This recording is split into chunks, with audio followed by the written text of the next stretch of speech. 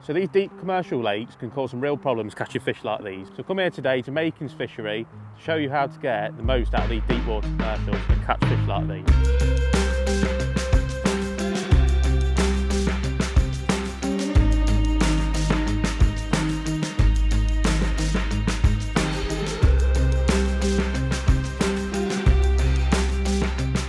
Right, so here today at Makins Fishery on Lake 4. Now Lake 4 is actually quite unique because it's sort of 8 to 10 foot deep on the sort of pole line. Now there's quite a few commercials around the country which offer this, and some people sort of find it a bit daunting to target the fish. You know, they think, oh, they're going to foul up the fish or it's going to be hard work, and in reality it's not. It can be dead easy, but just getting little things right. Little things like getting your rig right, your bait right, your feeding right and stuff like that. So we'll just sort of kick off talking about bait first. Now, in these deep waters, I think the easiest bait to use is pellets. So I've just got some 6mm fishery pellets like that. And I always say a 6mm pellet is a nice pellet to start on, because great thing with pellets, it's nice and dense, you know, it sinks fairly fast, but also fish love them. So it's always a good bait to start with. And obviously you can use different size of pellets, and it also depends where you're going. So another good option is like 8mm pellets, where you've got big carp and you're getting like little silvers and stuff, which are a nuisance. And yeah, but 6 and 8mm pellets, you know, keep it nice and simple. You're gonna have some great days fishing with them baits. Carp love them, it's a staple diet, and just keep it nice and simple. Now we're gonna actually talk about my rig. Now my rig is actually, I'll just pick it up. As you can see, it's like, we'll start off at the top end. It's like 8-9 foot deep today, and like I say, there's a lot of commercials around the country which are like this, and sort of people are sort of almost a bit scared of tackling them, but it's dead simple, and this setup here, you have no problems. So we'll start off with the elastic. I've just got a black zip elastic.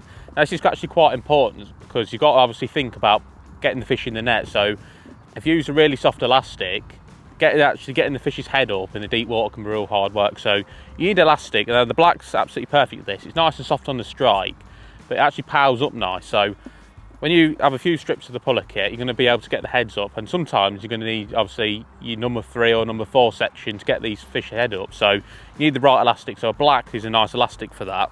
Coming into the main line, you need a nice strong main line, because obviously you're going to catch some big fish on this method. And they say if you fished a main line, it's not very deep, it's not very heavy, sorry.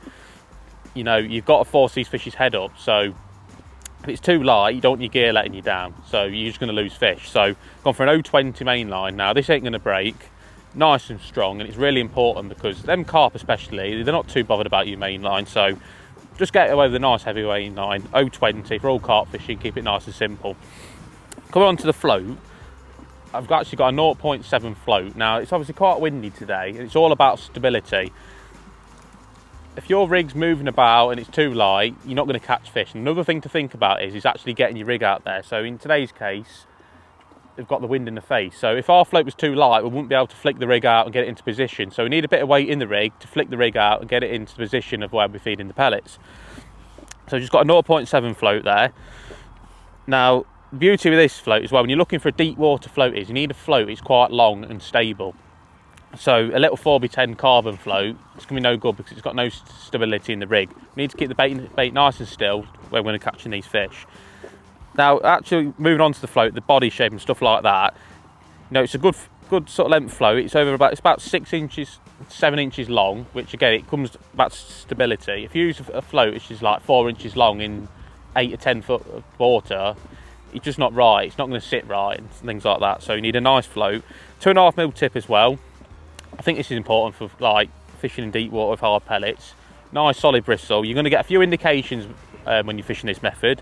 It's striking at the right bites. So having a thick bristle with quite a bit showing, waiting for that nice big positive bite, and then the bites to strike on. If you have your float dotted down or a little thin bristle, you strike at all these indications, you're just going to foul up fish. So it's really important you have a nice thick bristle with plenty showing, hit the right bites. And also another thing, fiberglass stem. Next best thing to wire, really, nice and stable. So that's the actual perfect float to use for this sort of method. Coming down, as you can see, it's deep. Onto the shotting pattern. Now I think again this is really important. If we used, don't get me wrong, you can use strung out rigs, but they don't offer you enough stability. And like in today's case, it's windy. It's going to take forever to get your bait over your pile of feed, and it's just no good. So we've gone with a nice bulk and 2 droppers. So I've actually got a bulk of number 8s there, and that's 18 inches away from the hook. And as you can see, I've just sort of put them in 1 centimetre intervals in that bulk. Now, something I've started doing this is, I think it just curves a bit nicer. So when that, obviously, when your bait's tight to your hook bait, I think it just, because there's little gaps, it just curls a bit nicer. So I think that's just something I've been doing. I think it's working nice. So my bulk's 18 inches from my hook, and then going down another 6 inches from the bulk, I've got my dropper, that's a number 10. And then another 6 inches, we've got another number 10. And that's on top of the hook link loop. And the actual hook link, again, I've not gone light because, like I say, you need to get these fish's heads up. And if you fish too light, you're just going to get broke. So I've gone with actual no 18 hook link, so not messing about. And I've gone for quite a light gauge hook today. It's a 16 SLWG hook. Now, if I sort of felt like I needed to go heavy, I'll just go up to the 16 SMWG hook. Just a bit stronger, and I felt like if my hook was a bit springy, I could just up it a bit and it's going to cause less problems. Now, touching on the droppers, which I want to do, sort of touch on as well, is I like number 10 droppers, because say if I use number 8s, they sort of go down a bit too fast, I think. Now, in deep water, the fish watch your bait full, so by having these little 2 number 10s in that sort of last bit of the water, it just falls that bit slower, and sometimes you can catch some of them wary carp on the drop. So that's all my rigs for sort of deep water fishing. Let's go and catch some fish. So right, let's get some fishing done.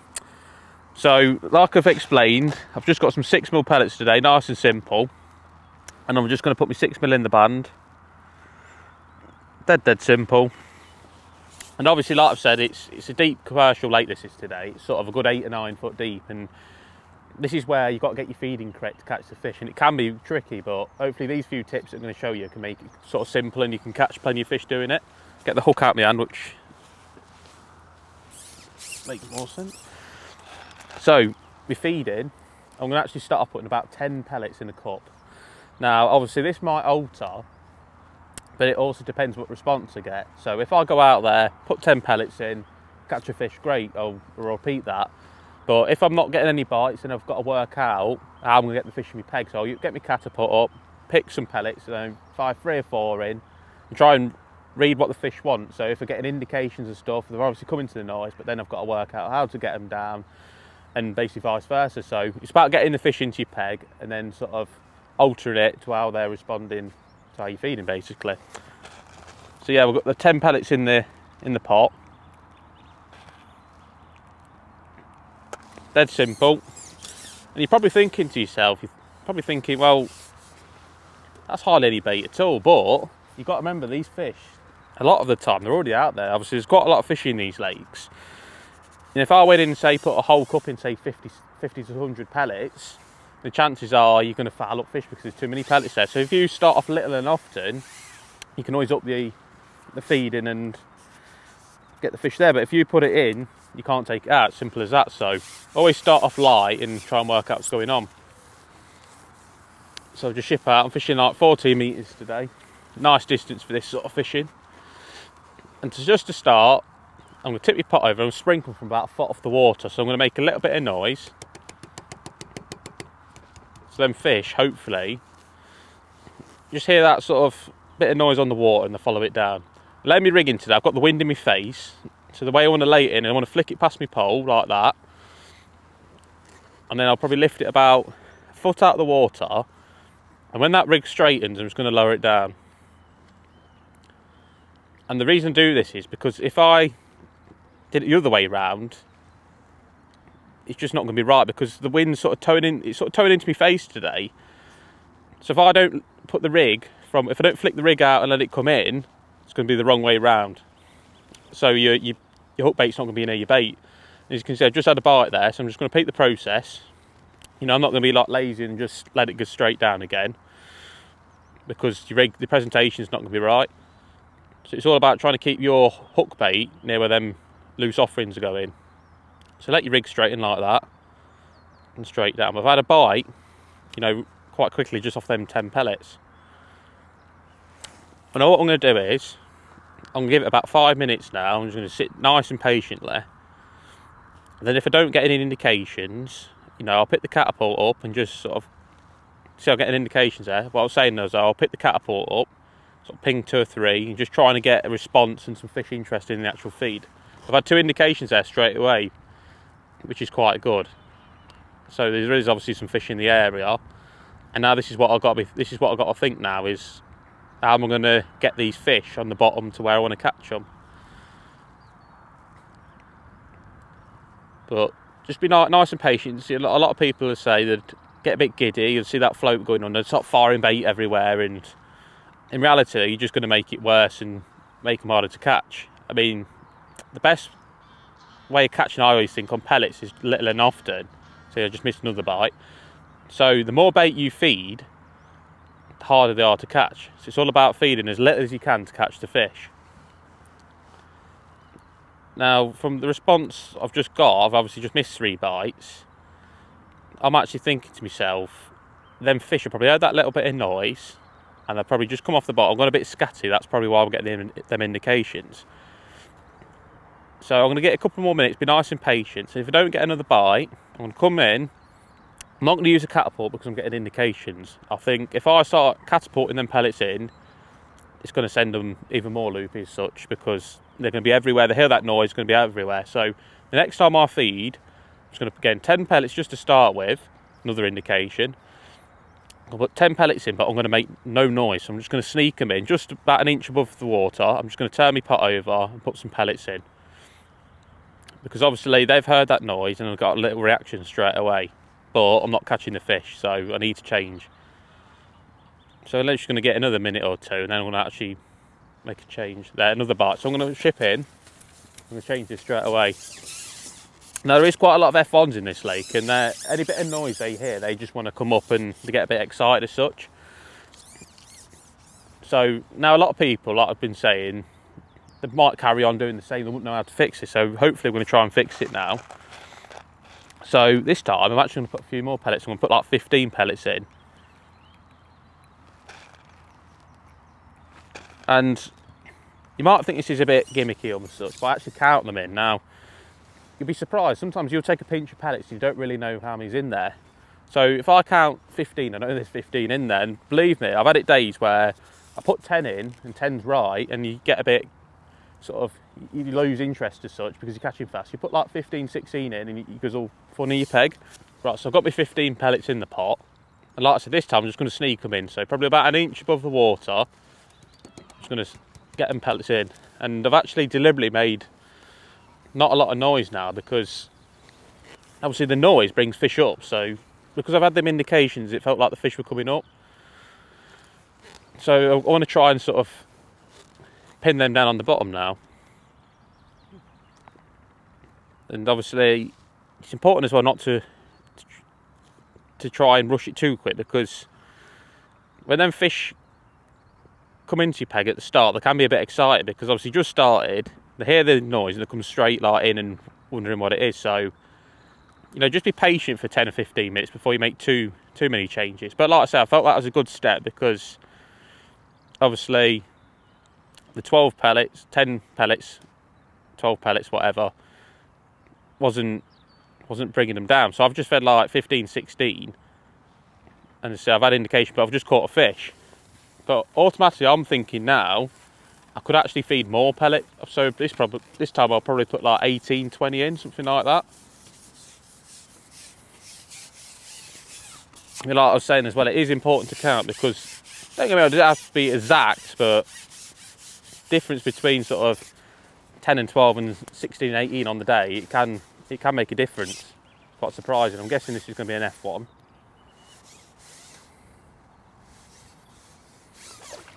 Yeah, nice F1. Nice fish. And these are the fish that can cause you problems, because these sort of fish, they love to come off the bottom. Now, a lot of the time you can catch these shallow, but obviously today we want to try and catch them on the deck. But like I've been saying, there is ways we can get them to go down the bottom, and obviously we've just done that and it's worked straight away. But obviously I did miss a couple of bites before I hooked into that fish. So again, I'm just going to make a little change. I'm going to put like 18 or 20 pellets in now. So it's only, it doesn't sound many more, but just them little few more pellets can make that difference. So just again, put my 6mm on the band.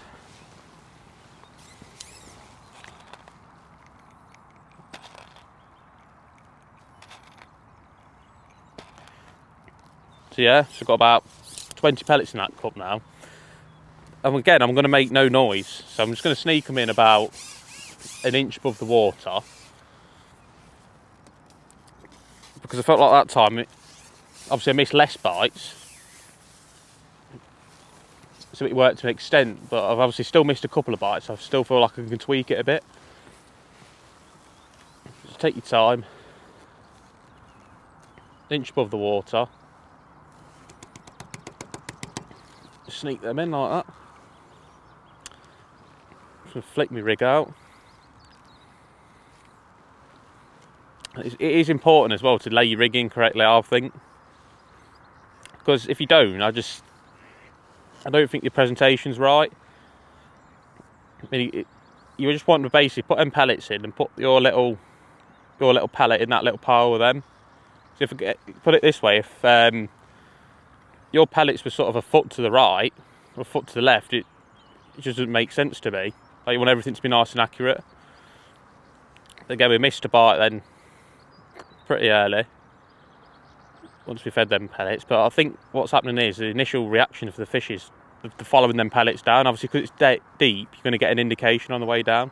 We might have to feed less, so we've just got to try and work this a little bit out now. We just had a liner then, so obviously them fish are trying to come off bottom. And then we've hooked one straight away, so that was quicker then. We've just fed a few more. Don't get me wrong, we've missed a couple of bites, but they might settle down once we've been fishing for a bit. But we caught a fish a lot quicker then, so that little change has worked. So we'll try that again after this fish. I mean, I think it's another F1. But honestly, I've had days where just putting like another 5 pellets in, it does make a massive difference.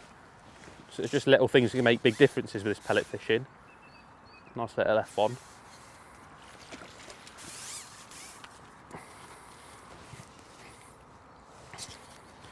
Lovely little fish.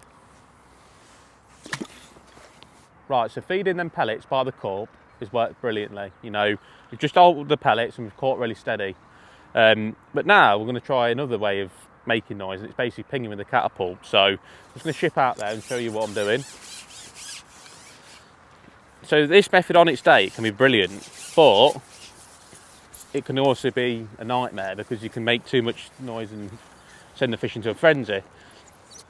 So I'm going to do exactly the same. I'm going to flick my rig out just past, and I'm going to lower my bait in after that. So same again, exactly the same. And what I'm going to do is I'm going to put like 3 or 4 pellets. I'm going to feed them twice. Now, like I say, you can feed it heavier and stuff like that, but sometimes you make too much racket and they're a nightmare, to be honest with you. So we just missed a bite there. Now, my prediction is this is going to cause a lot of missed bites, but we'll give it a go and see how we get on. So just put 3 or 4, that weren't very good. Bear with me. So I'll pick like 3 or 4 pellets up. So you miss bites straight away. Then we'll do the same. And I always like to ping twice because I feel like the second lot, the fish just follow it down. And what I'll do is, I actually caught one. But like I say, I think the fish as well, they're probably settled now because we put them like 18, 20 pellets in a pot and they've got them settled down. So we'll have a few goes pinging pellets. But like I say, some days it's brilliant because it causes so much noise, but other days you just send the fish up and down and into a nightmare. So by having the 2 methods of cup and catapult, you can sort of alter it to suit what the fish want, and can get 2 different responses and see what the fish want, really. So that's another nice F1 in the net. We'll try that again. And another important thing with this, especially big waters like this where you've got difficult lights, is the float. So the float we're using today, it's actually got a 2.5mm tip, which I think is really, especially when you're fishing big pellets, is really important. The reason I like a thick bristle is, first of all, you can see it, especially when you've got fishing long lengths and got bad light, which is so important, because at the end of the day, if you can't see your float, there's no point fishing there. And also, when you're fishing decent sized baits, it doesn't drag under so easy. So I've had it in the past where you use like, say, 1.5 mil bristle. When you're fishing bigger, heavier baits, it just doesn't work the same because it drags under. So, and after using the Fury float last year, I think these 2.5 mil bristles just work so nice, and I think this float is just absolutely perfect for the job, to be fair. And at the end of the day, you can see it. Like I say, there's no point fishing if you can't see your float. So again, I'm just going to pick 3 or 4 pellets in, pellets up, and just catapult them in the swim. Miss bite. But our prediction is today this is just going to send them crackers as such, because them F1s hear that noise and they just come at all different layers. And obviously, because this lake's deep, the fish can literally sit at any depth, so it makes them quite hard to catch. But ideally, we want to catch a few carp today as well, so it's having the best of both worlds. And the carp prefer to be on the bottom this time of year normally, but we've had a few carp today, so hopefully I'll catch a few more. But what I will do is I'll, like, when I'm pinging pellets, I like to give it like a minute or two and then put another 3 or 4 in. Right, so we showed you 2 different ways of feeding there. Obviously the cut was absolutely brilliant, and I'd always recommend starting on a cut because you can control your swim nice, and you're never going to put too much bait in and send the fish in a frenzy. So today that's actually been the best way, putting like 18-20 pellets in, and you can control your peg dead nice. Because basically what it does, it sends a little pile of bait to the bottom, you put your hook bait in there, and it's all nice. But on the flip side of that, if you're not catching, and you're not getting any bites or indications, this is when your catapult really can be rewarding. Just by taking it nice and lightly, little and often, you can just draw some fish into your peg. So to keep it simple, if you're unsure, start on a pop. If you're catching, great, stick at it. If you're not getting any bites, pick your catapult up and try and get them fish to come in your peg and try and get a reaction. And you can actually use again, say if they start going a bit giddy and you can't catch them, use your pot again, you can concentrate them into an area. So it's all about ringing the changes to catch the fish. As you can see, we've got another nice fish on here. It might be a carp actually. Little carp. There we go. So that's a nice way to finish the video off. Lovely carp that is. Looks like a new fish. Beauty. So use them 2 different ways of feeding with pellets. You can have some great sessions and catch plenty of fish. So thanks for watching.